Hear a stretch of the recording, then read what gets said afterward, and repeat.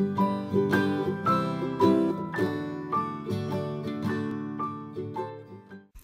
guys, and Kira here, and welcome to my process video of my album cover. So what you're looking at is basically what my album cover turns out to be, but it went through a couple different processes before I ended up that way.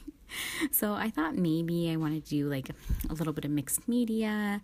I had practiced on like some craft cardstock here, with some paint, and I didn't like the look of it there. So why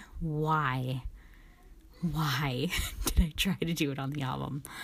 I don't know, guys. I don't know what I was thinking. Anyways, I tried it. It did not turn out well. I was like, well, if I don't like it, I can just cover it up with paper, and I do, because I don't like it, but I didn't like it on the craft cardstock, so I knew I wasn't going to like it on here, so why would I have done that? Oh, my gosh. Just watching this pains me, because it's just so awful. I tried to, spruce it up with a little bit of this bluish green color I mixed up. Don't like this either. I keep just trying like, oh, maybe it's going to be okay. No, it's not. Just put the paper down. Stick with your strengths. That's my advice. Stick with your strengths, especially when it's something that you want to gift to your child when they're older. Just stick with your strengths. So yeah, don't like it. I like the stork. I like the tag. I do not like the mixed media. So there you go, paper. That's what's going on there. So I go ahead and get some glue and go ahead and glue that on.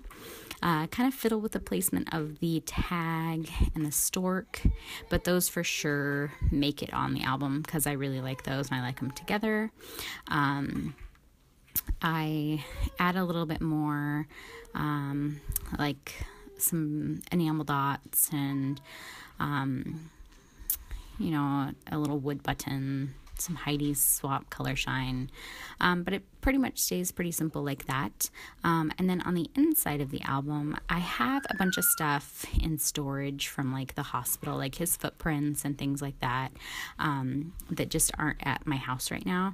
So I decided to make a little clip part inside of the album so I can clip those things on later. So once we get them out of storage and I find them, I can just clip some stuff on the inside. So I just go ahead and finish off the cover of this album. I will hot glue a clip on the inside, put his baby birth announcement on the inside, and that pretty much finishes us off. So thanks for watching, and I will see you soon. Bye.